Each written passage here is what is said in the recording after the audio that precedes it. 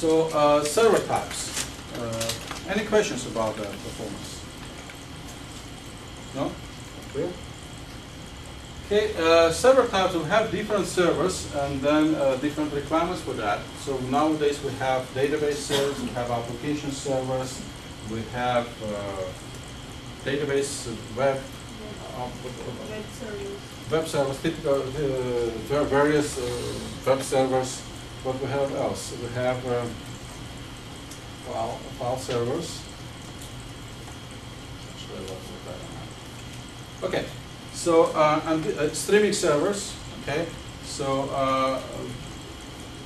different kind of servers, and the requirements for these services might differ from each other. And these servers might be located on one machine, on one piece of hardware, maybe on different ones. Actually, load might be spread across different machines. Database servers, transaction servers, and application servers. Transaction servers, basically servers which are handling transactions, typical database transactions. We cover transactions, actually attached transactions during the SQL class. Okay, so you should have understanding what a transaction is.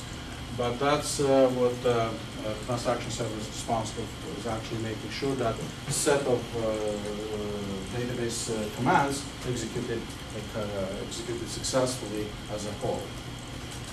This is the definition of the server. Transaction servers, we are not going into this one. Essentially is that transaction servers typically, have huge requirements for the CPU and the resources. Application servers also responsible for applications, and they may host application which might be SaaS, software as a service, hosting that, or maybe actually locating, collecting the data for the workup on a backend server. It may come in different flavor and different formats, but I'm not going to discuss this in details.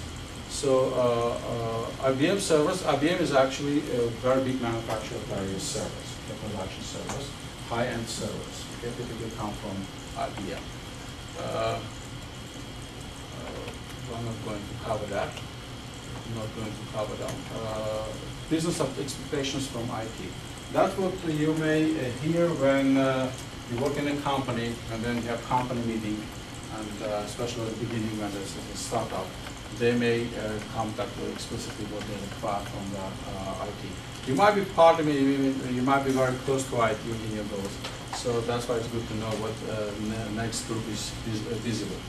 So, and then what says that existing functionality aligned system are not, application need to provide a consistent user interface. That's actually not for IT. This is from development, I would say. This is from development. Application complexity needs to be hidden. That's a requirement for development. Basically, whatever calculations you do, that should be completely hidden. So, for example, let's assume you are requesting data about the historical data about the earthquakes. Okay, so you don't need to show this information like CPU usage time was such a CPU was used 50% of the time. This database was connected. This database wasn't correctly, and this one actually did not respond. So you don't need to then tell the user. What the user is interested in, that he requested historical data for this region, and he gets this data. That's it. Okay. Maybe he will show the SPINI, which says that process, request is in progress, but that's pretty much it. Okay. So you don't need to show all these details. And then user interaction must be flexible. So it means that if the calculation takes a long time, user should be able to terminate that. Okay, saying, you know what, I like to terminate it. Consistent information across all applications. That's also very important, because if it's not the case, user may think that he is working with the two different applications, which is actually very bad experience, and might be lost.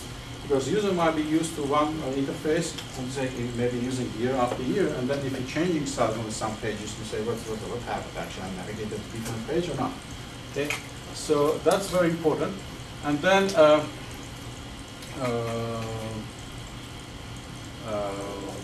this is actually mostly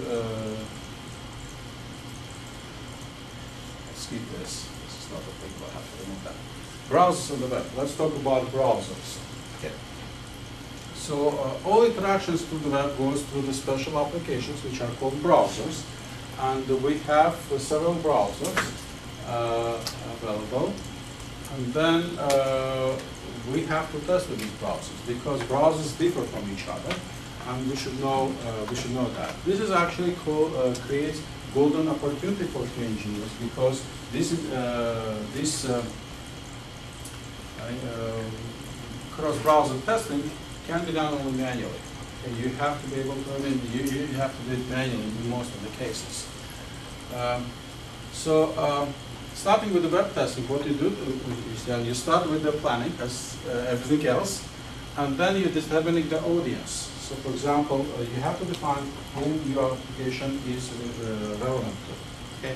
This is very important because based on that, you may actually design of the UI elements, design of the workflow might be different. Okay. And you have not to rely on assumptions. This is very dangerous because that would happen many times. So one good example of this is that Macintosh market. Okay. So I work for the company who had resources to create application on the Macintoshes, and they say, you know what, we'll skip that Macintosh version. We'll actually stick to the PC. Okay. And after a while, they realized that they lose a lot of users, they got a lot of complaints, and finally they had to implement that Macintosh. That was not a resource problem, because they had resources to create for Mac. They simply didn't plan that. They say, ignore that. Especially nowadays when the percentage of Mac users is increasing, growing. Okay, so browsers, this list is a little bit outdated, right? We have to update this list. Let's do that right now. Because I created this a while ago. That's 62. I created this.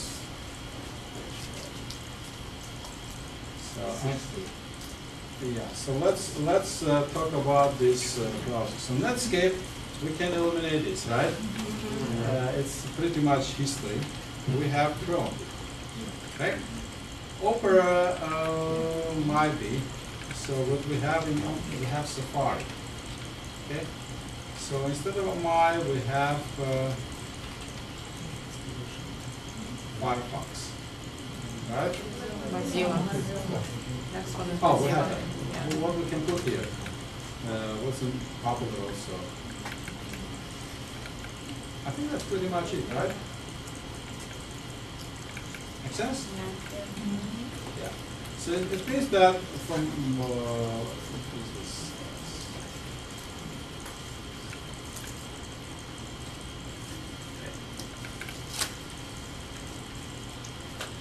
yeah, that's effective. So it means that this situation is changing. And then at the time when I prepared this slide, actually a lot of information is already done. So Netscape, for example, is a history, complete history. No one is using it today. It's funny because I remember at the time when it was very popular, they also open a user. I mean, they actually like to attract people, saying, you know what? If you download the Netscape browser, we can open your email account, pretty much like Hotmail account, and that account will be valid for the rest of your life. Okay? Now they are out of business, almost, and then I don't know what will happen with the single account. But anyway, this situation changes, and then the relative position of these browsers, actually the market share of these browsers is constantly changing, almost on a daily basis. So how they calculate that? How they calculate, for example, that current occupies probably say 25% or 35% of the market.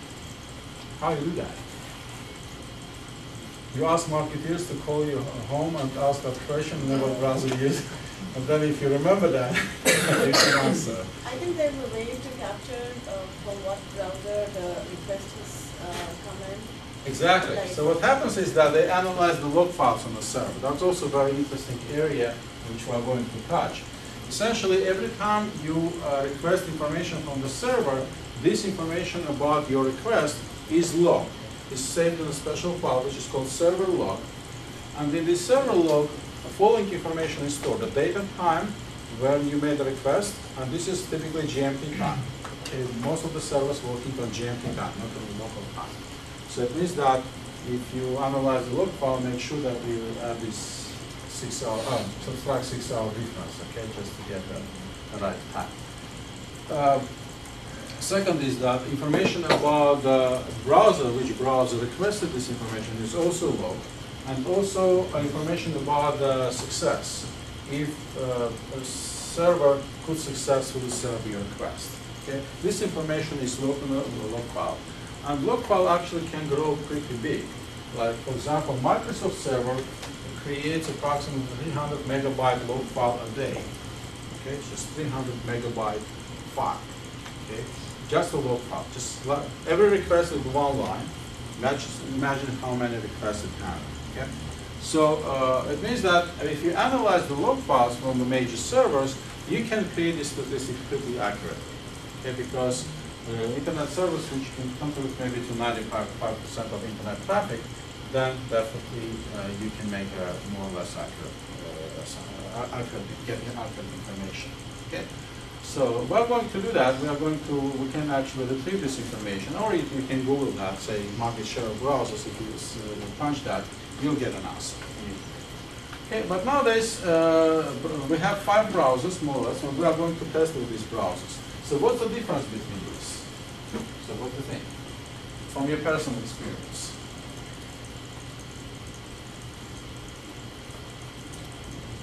So you probably have your favorite browser, right? Yeah. Okay. Can you explain why it's your favorite one? So why you like it? It's fast. Faster and cheap.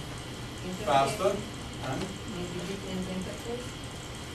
interface. The difference in interface may be nicely colored, right? Pretty much it. Yeah, they don't have much. Sorry. Does it block the content? Buggy? Does it block the content, i.e., it always keeps asking you, do you want the pop-ups to be allowed or not? Yeah, user friendliness, I Yeah. would say. Okay, so it's configurable, but typically it's actually the interface which plays a role when the user chooses the given browser, and also presence of the bots. So Internet Explorer is typically not handling JavaScript well correctly. Okay, so what it means that if you have a page which is heavily reliant on the JavaScript, that page may be buggy because we have memory leak on JavaScript on Internet Explorer. Okay, here there. Okay, so the rendering is not correct. Maybe the latest one, I didn't test the absolute latest one, but before say 7, 8, and 9, they have problems. Chrome is actually handling JavaScript quite well, but differently than other browsers. Okay, so if you're happy, besides that, Chrome presents a much bigger space for the web page, right? It's not overshadowed by, say, toolbars, menu bars, address bars, and so on, and also handling the pop-ups very nice way. Okay. Safari is basically mostly existing on Macintosh, right? Macintosh users like that. And some people like that when you open a new tab, it presents you the history of your browsing as pages surrounding you. So some people like that. I like that. Okay, you can actually always go and look the history and the way it looks. Okay, so all browsers keep history, but Safari actually presents in a graphical form, very nice form. And Mozilla was popular because it supported. It actually created at the time when encoding compatibility was bad. Basically, browser could not automatically detect the encoding, and then it took sometimes efforts to check the settings to get the page showing correctly. Okay, Mozilla actually supporting a lot of encodings that was built in from the beginning, and it has excellent support of these different pages, the different encodings. Okay. It has constant prompts for each browser, and you should be aware of that. But from QA point of view, you will be asked to test this multi-browser compatibility, either automatic way or manual way, either way, but you have to test that, because if you are testing your web pages, you have to test all these browsers. Why? Because people will write, they're not just using one browser, they could be using a Exactly, because you have absolutely no control what user is going to use to view your page. This is also in contrast to the Windows environment when you have guaranteed that, right? Because you can create a software on the Windows which will work exclusively on Windows 7. You can do that. You can actually create this software saying, you know what, if user runs it on the operation system other than Windows 7 Service Pack 1, don't show the UI. Show an error message saying, you know, you cannot use it. You can do that. In that case, you have full control over the user environment. Okay? And if you need to support 64 bits or 32 bits, you can create different installers and place on the internet, and then ask user to download appropriate installers. That's what you face. If you download something, some freeware or shareware, you actually be asked to provide, actually select the appropriate installer, right? Because in that case, you have absolute full control of that application. In this case, you don't have that control. Absolutely no control. So the user may actually choose any of these browsers, plus user may also use a different operation system, right? So what it means in practice is that you have an array, actually two-dimensional array of matrix, okay, two-dimensional matrix. One axis will be operation system, another axis will be the browsers. So you have all these possibilities here, and then you have different versions of operation system and different versions of browsers, so it actually will create a big matrix, which you have to test. Good luck if you have test cases automated.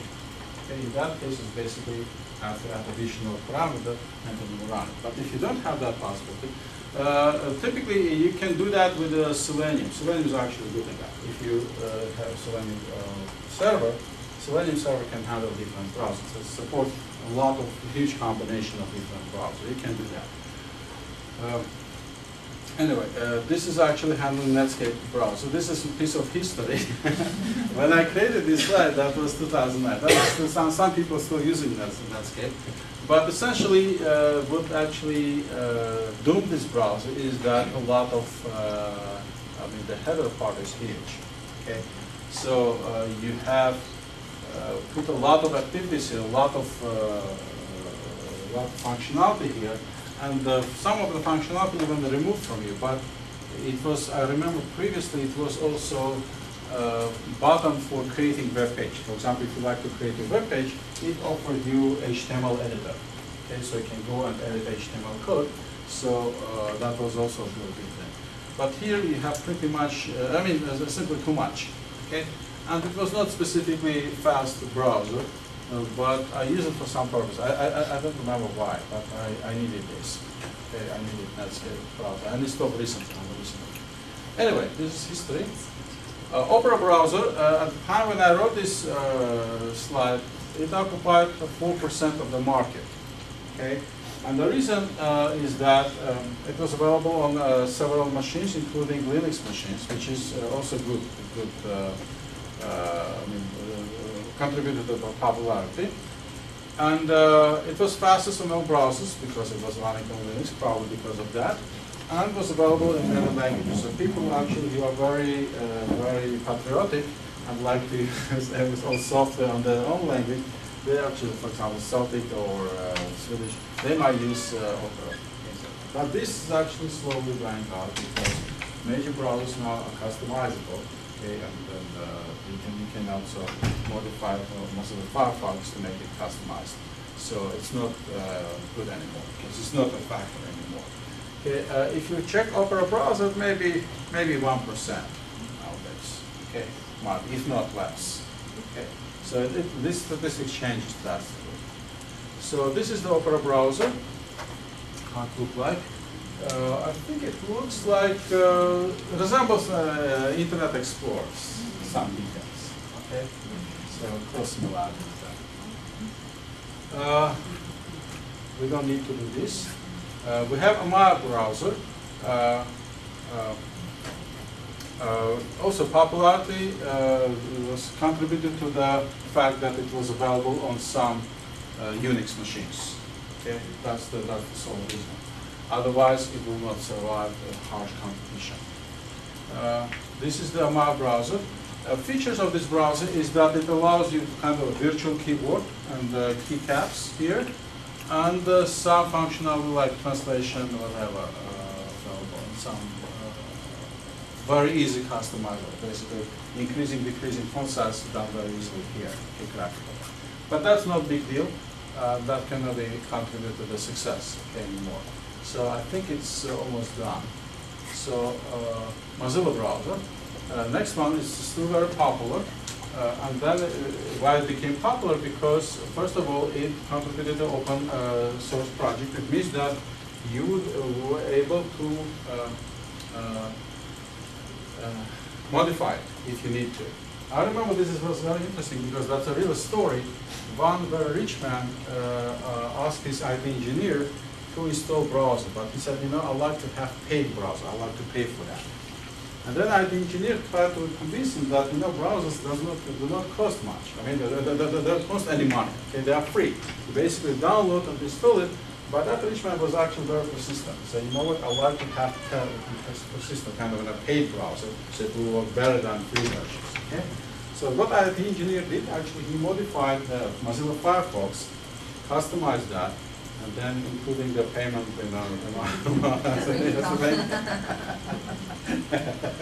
and sold it. So that's funny, but it was possible to do it in Mozilla. Good luck if you like to do it with Internet Explorer. You could not. Okay, with Mozilla Firefox, you can. Okay, if you understand a little bit coding, you can do that. So Mozilla Firefox was available on various different operational systems, which also a very big factor contributing, and not only on Linux. It's available on Windows and Mac platforms, which are most popular platforms.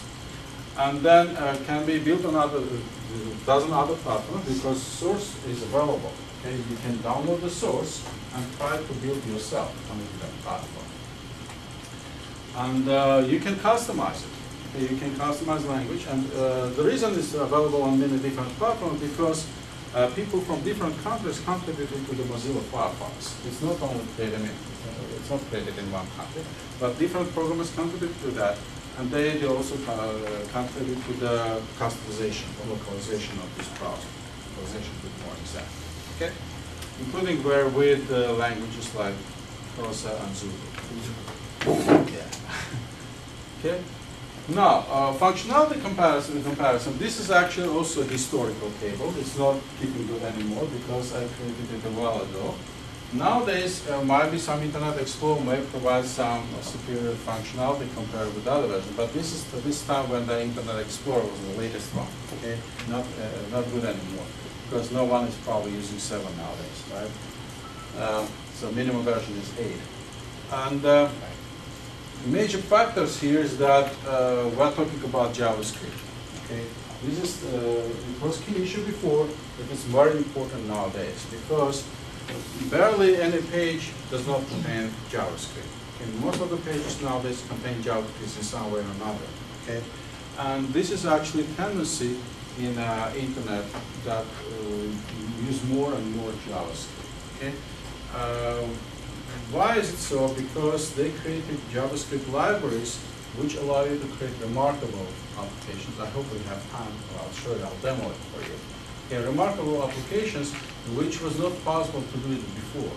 But you know, the richness, I mean the UI richness of this application is compatible with the Windows applications. Okay, and since these libraries are widely used and browsers are capable of showing this JavaScript output, then support of JavaScript becoming a key factor when compared with the browser to each other. Because if browser cannot support JavaScript somehow, and it's not supporting fully, then this browser definitely has losing the browser work. Okay. Next item, next factor is how you support add-on support. Okay, how easy to customize some plugins and connect to the browser. Okay, Mozilla Firefox is probably the best in that case because it's highly customizable. If you are not happy with the add-on support, then you can always go and modify the code because it's open source. But even doing that, even not doing that, you can create a multiple add-ons and then install it. So you probably noticed that if you work with Mozilla Firefox, it offers to install different plugins. One of them is actually very good, is Xmarks plugin, which allow you browser bookmarks available on any machine. Okay, so it means that if you, for example, working on a given machine and bookmark several pages, then you go on another machine, this bookmark will be available for you because these are user specific, not machine specific. Okay, so this is actually a very good one. And plugins like that, many other plugins like that. Okay, very useful. So, and it's very easy to install and upgrade and just connect to the plugins. Internet Explorer is not so easy. Okay, it is possible, but not easy. Next item, which might be next popularity, is the phishing filter. Okay, so basically its ability of detecting bogus web pages and filter out. Okay, not allowing users to access that. Because this is talking about security, and then close to that is a security breach. Okay, is the browser open to security? I mean, how many security threats or how big vulnerability the browser has? And what else? I think type of browsing is more or less standard nowadays because we can eliminate it, and that's why we can eliminate these comparisons because types are available on no browsers. Full page zoom might be. And then after that, we create. They created a test for browsers. Basically, this is a set of tests which are called acid test. Okay, as acidity test. Okay, so it means that compared with a physical book, when you put something in acid, and if it dissolves very quickly, it means that it's very poor. It can poorly stand acidity. Okay, pretty much the same idea was for the browser. They're actually trying to test the browser, load and stress test this browser, and run through different tests. And these tests are called acid 2, acid 3, that defines set of tests. And based on this acidity, they have only two flags, pass or fail. So in this particular case, we are talking about 2009, and we are talking about Internet Explorer. Internet Explorer did not pass this acidity test, okay, as acid 2. Acid 3 test, it has some quantitative values here, not only qualitative, but quantitative values. So you can go ahead and look and Google it, see what acid tests are. Typically, you are not involved in that. Okay, and QA engineers, most probably one, are not involved in acidity testing, but nevertheless, you should be aware of that. Okay, because when developers gather in the lunchroom during the break, and you'll be part of the club, and they're going to talk about acidity tests, you should be able to understand. Okay. That's for informational purposes only. Okay. Most probably you will not be involved in that. So cross-browser testing is a very important part of your testing. It's probably one of the few test cases you have to do in the first place. Okay. Probably immediately after smoke testing one of the browser, then you have to think about the cross-browser testing. This is very crucial because eventually, if your application does not work on one browser, you cannot release that software. Because on the top of your page, you cannot say that. Users who like Chrome browser, please don't visit us. Okay? It's very naive. You cannot do that. Okay? And you cannot physically block them because you cannot block users from doing that. So it means that they have to test.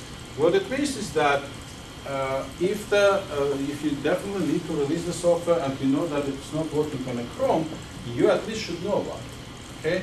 You can, in the worst case scenario, you can say, you know what, please use Mozilla or Chrome browsers to view our page. Okay? They cannot say we don't support Internet Explorer. They cannot do that. But at least they put that disclaimer saying, you know what, use Chrome and Mozilla for viewing our page. It means that if the customer is dissatisfied and using the other browser like Safari and nothing comes out, then at least they could not say, no, I'm sorry. Say, you know what, we put this disclaimer on the front page. It's out here. Okay? It happened with me actually. I was visiting one page today, and then what happens is that I was visiting with Safari and Firefox. And the page was navigated, it has a link, it had a link, and then it was supposed to navigate to some other page, and based on my selection, okay? And it doesn't matter what I selected, it always navigated to the same link, which I hate, okay? And then I call this person and say, you know what, something is wrong with it. He said, oh, wait a second, what browser you use? Don't use Chrome. I said, okay, I'm not using Chrome, I'm using Safari and I'm using Firefox. I Say, oh yeah, that's a glitch. Okay, and then I say, okay, can you at least send me hard printed material or send a link to where I can read that? That was a very big glitch, actually. Depending on the, I mean, you're supposed to make a selection, based on selection, supposed to get different results, but doesn't matter what you select, it goes straight over there. The reason is that that website was not compatible with Macintosh platform. Okay, I was working for Macintosh, it was not supported. Okay, so that was that glitch. I say, do you have Windows box? Say, not at this moment. But that's stupid way. Okay, just do you have Windows box? Doesn't mean I have several items in your pocket to get cheap chips. So you have to test that. You have to test the browsers and you have to test the operation system. Because you may think, okay, operation system doesn't matter because if you have Safari on Internet, on Windows yeah. and Safari on the Macintosh will be the same, Yeah. it is not. Okay? These browsers are different pieces of software. You have to test that. Okay? Not quite often you see the defects, but nevertheless you may find. I think you find that that's a very good and very thick defect part. Okay. Said that, here is the what happens is that there is a site which is located under this address. What this site does is actually they offer a service, but they also have kind of, you can try this service. So you can specify browsers which you like to test your site. You submit your site and then specify what browsers you like to test. And then this site will run all these tests for all this browser combination. Probably they have more checkboxes now. Okay, that was a while ago. And then can they come up with the suggestions? Okay. I don't know how they test. I suspect that they test with Selenium. Okay, I suspect that because Selenium is capable of verified UIs. What they do actually, they probably run with one browser, capture the output, and then use this output as a baseline for all other browsers. I think it is possible. Okay?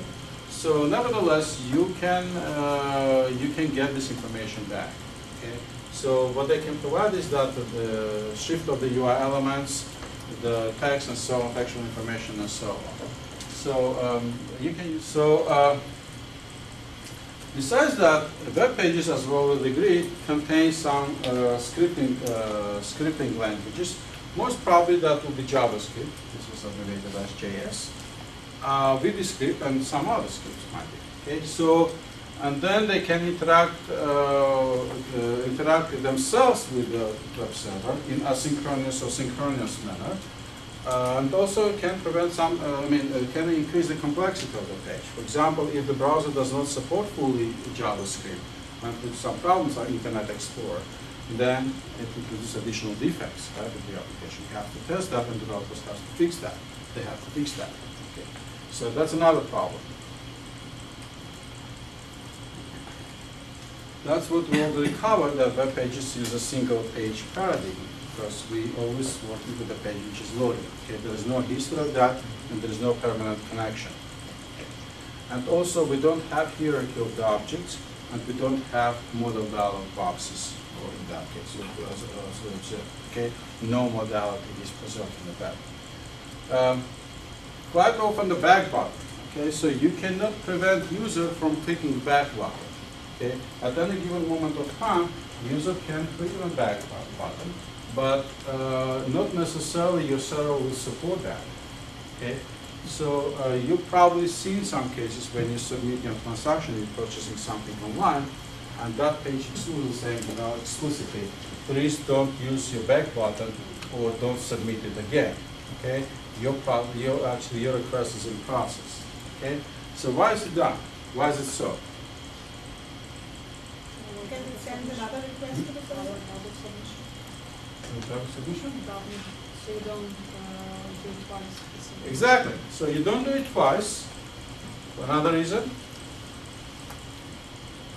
The request will be submitted twice to the server, and that if you are purchasing something, then the transaction will be duplicated and will be charged again. Actually, transaction servers have protection against. They have protection against that. For example, all bank operations, they check about your purchases. And if the purchase of the same amount coming within some period of time, they automatically cancel that. Okay? But nevertheless, you put a load on a server because original server which handles your request, okay, nevertheless will accept your request. Second thing is that the page You won't which remember whatever you have filled in. Like you go to the back button and it will that's unpredictable situation. Here is the reason for that. You may navigate through the dynamically generated pages, and that page may be generated based on the previous information you submit, or basically on some information you have on the page. Now, in the case if you click on the back button, that page may be gone. It may not be existed on the server anymore. So what you see, you say a page is not available anymore, something like that. You don't get error code, but you say page is not available. So please try to log in again or do something else. That's typically what it is. So that increases the complexity of testing. For example, when you're testing Windows application, testing WordPad will be pretty easy, right? You type something, you evoke this model dialog box, make sure that it's modeled, shut down, and the test case is done. In the browser case, there may be number of test cases like that. So you have to test the back button, and you have to test back and the submission, okay, for the back, same time. So when you get error, when the page is not available, that might be valid because that might be the feature of the application. Not necessarily you have to put all efforts so the page will be visible. Not the case, okay?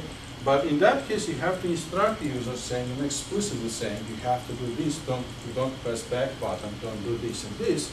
Otherwise, you will navigate to the page which does not exist. Okay. One specific example of that, if you like if the validation is not done correctly, so you fill out a lot of fields, and then you submit your page. Okay. You go to the next page when, for example, you have to specify the amount of items you purchase. Okay. Then you say, okay, I changed my mind. Maybe I like not to ship it to my home address, but somewhere else.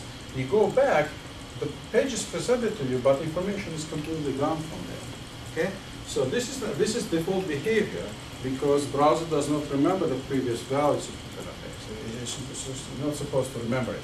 It can present you the page which you navigate to, but it's not guaranteed to present you these values, which is very irritating.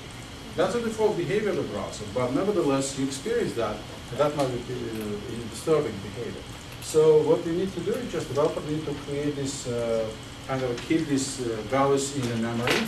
Every time you access that first page within a given interval of time, they will be restored and inserted into the text. Okay? But it means that it should be tested. It's not coming by default, and that will be additional activities for QA engineer. You have to make sure that if values are inserted and you navigate it from that page, and this browser or web page allows you to go back somehow, these values are not erased. Okay, these values are still there. So it means that the developer should sit and code them. It's not coming by default. Okay. That's what this statement illustrates. Now, Ready to Fly is this link probably was not going to work, but what happens is that they had a job description and job opening for QA engineers who can do that. They can cross browsers, test this function out, whatever we cover. Okay, so that's why we say Ready to Fly, because if you know that, you could apply to this position. But this position is long gone. They probably have to find it. They probably hired someone. Yeah, I have to find another job description just to put here. And here's the matrix. Definitely you can update this matrix. It's not Firefox 2 or 3. You can put, let's say, latest version matrix. And then Safari also, Opera can do, and many of these put in Chrome instead. Internet 7 and 6 might be also history, will be 9 10 here. So, and then you can create this matrix, and then you can create the operation system here. The operation system also must be updated. This thing you can eliminate completely. 2003 you also can as well as 2000. So you are talking about XP, Windows 7 with and without Service Pack 1, and then Macintosh. You can put a couple of operation system for Macintosh. Pretty much you can preserve the number of rows and columns here. So then you realize that if you have 10 pages as you design as a smoke test for the application, that will put a substantial amount of work you have to do. Okay? And if you have weekly release schedule, okay, your application is released on a weekly basis, you can just have an idea how much work should be done. Okay?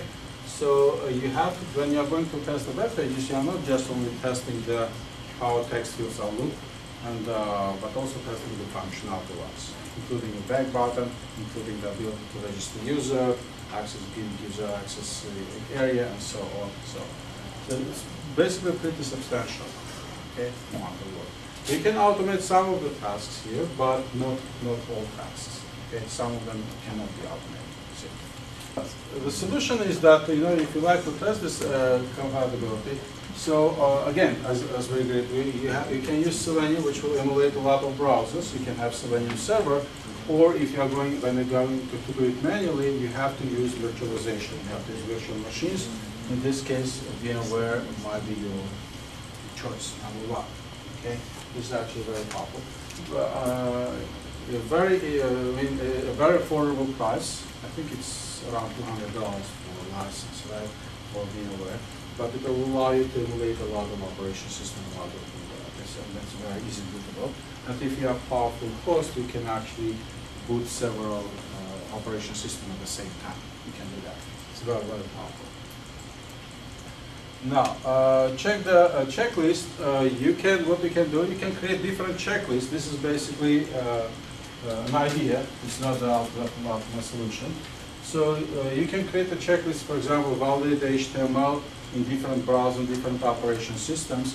You have to validate the cascading style sheets because, for example, if the UI looks a little suspicious and not as expected, you have to look at the CSS because most probably nowadays everything which is you see on the web page is done using cascading style sheets. You have to check for broken links. That your task can be automated and should be automated. What else you can add? You can add functionality testing, for example, user registration, user accessibility, the different areas, be able to place an order if your site is offering online ordering and so on. Which will go under functionality testing here. So flexibility and how you try different window sizes. If you, for example, resize your window size, what happens with that? Okay, and how you try with the various font sizes. Very classical example happened with me. I bring up example every time. It's not the case anymore.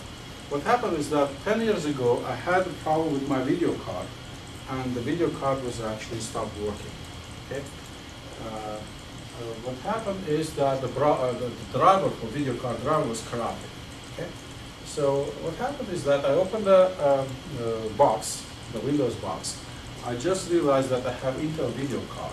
I say, what's the big deal? Okay, I'll go to the Intel website, download that driver. I think it will be okay, right?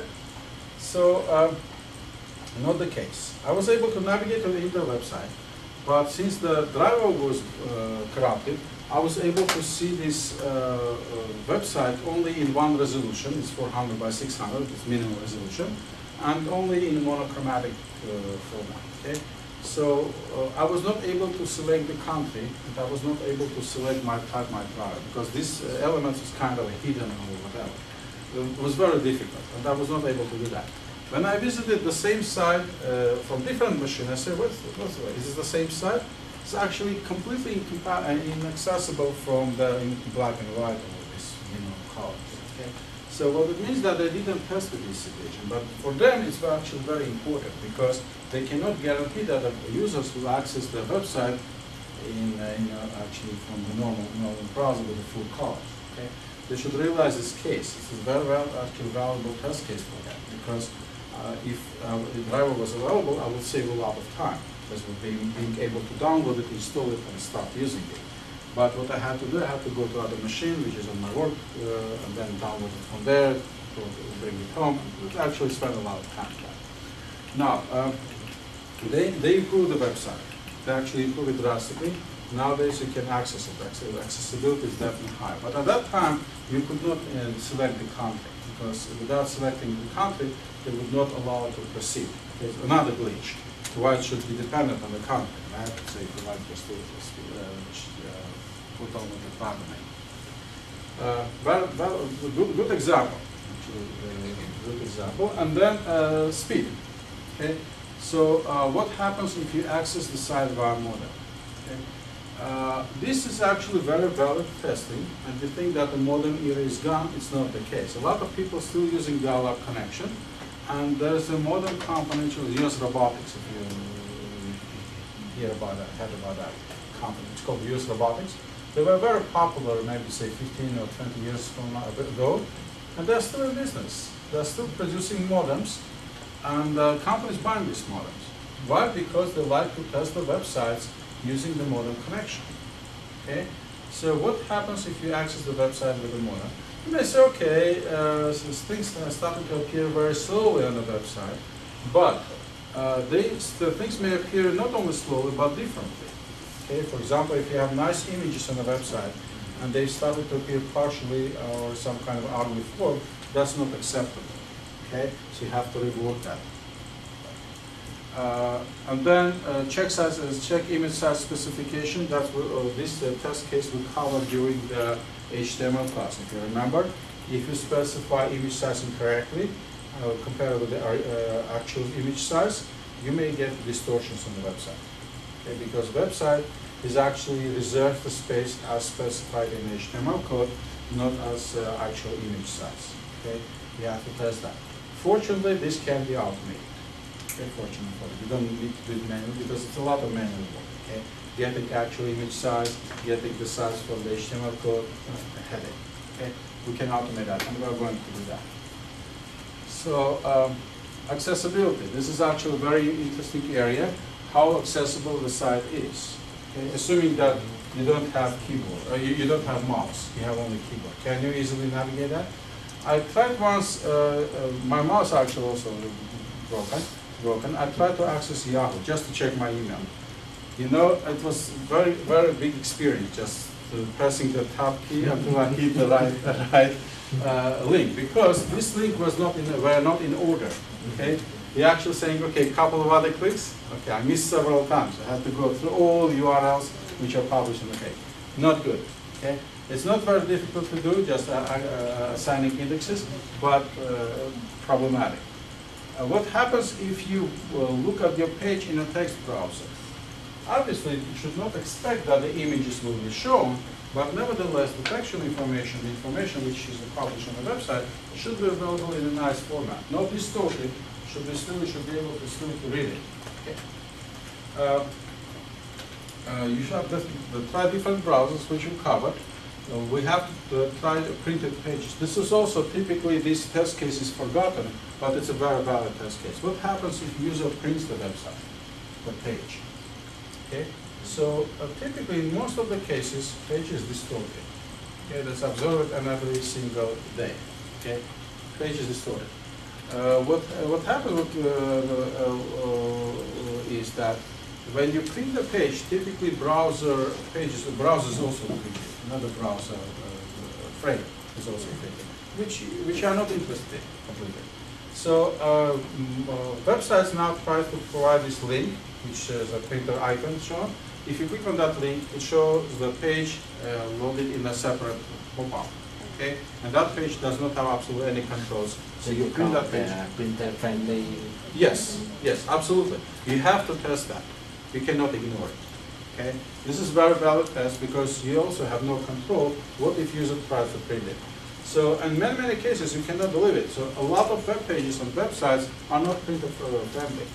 Okay, so you print that text is distorted. It's actually text is actually wrapped in correct way, and then line breaks are in incorrect places. Font is distorted and comes in different. It's bad. Okay, you definitely have to provide this possibility to print it. Okay, so what happens if JavaScript is turned off? Because okay, we put a lot of JavaScript there, we put a lot of coding there, and we say, you know, functionality is dependent on JavaScript. But it's also possible that the end user switched off JavaScript for various reasons. Okay, what happens then? Okay, maybe you cannot show the web page at all. Maybe you get some errors, debugging errors, whatever. Or maybe you show the message saying, you know what, in order to use our website functionality or expose our website functionality, you definitely have to use JavaScript.